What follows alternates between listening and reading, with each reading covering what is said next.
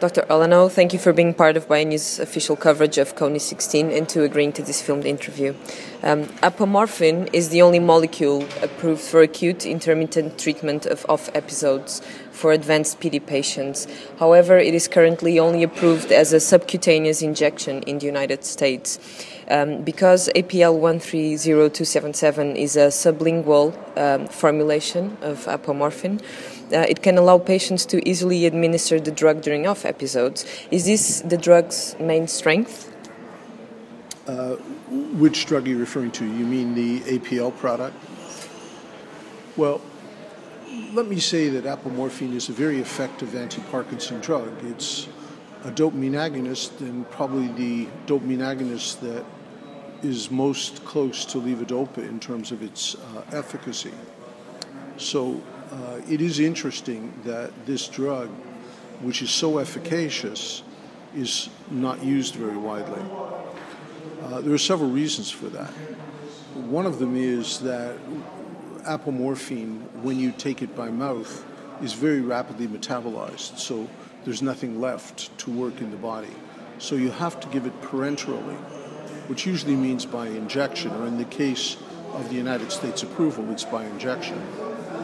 Now, the problem is that if you give it by injection, you have to assemble it, put it together, so there's some difficulty for Parkinson patients, and then you have to inject yourself with it, or a partner has to inject you.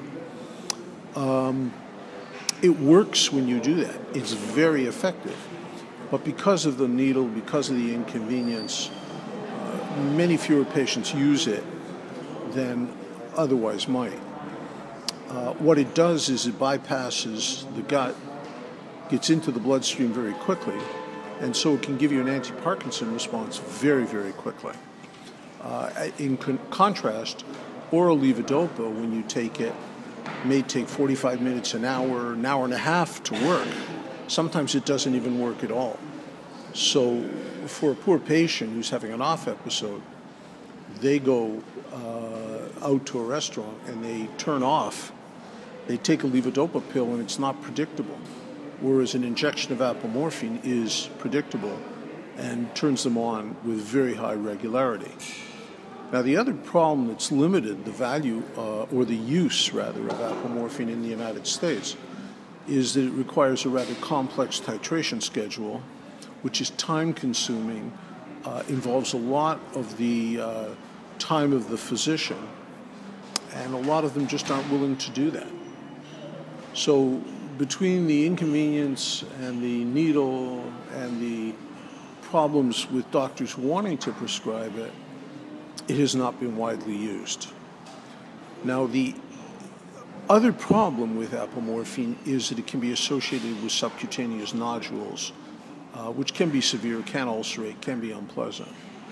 We've minimized that somewhat because of the fact that we make sure they wash the site, we make sure they change the site they administer the apomorphine in. So that's become less of a problem recently, but it has been a problem.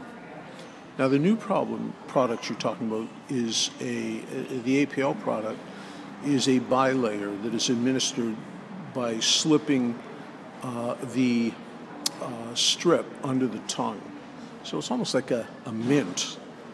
And it's composed of two layers. One layer neutralizes the pH of the apomorphine, and the other is the apomorphine.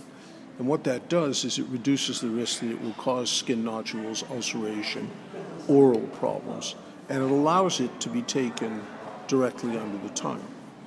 Now, for many patients, that's way more convenient, way easier than having to put together a needle and inject yourself, especially in public.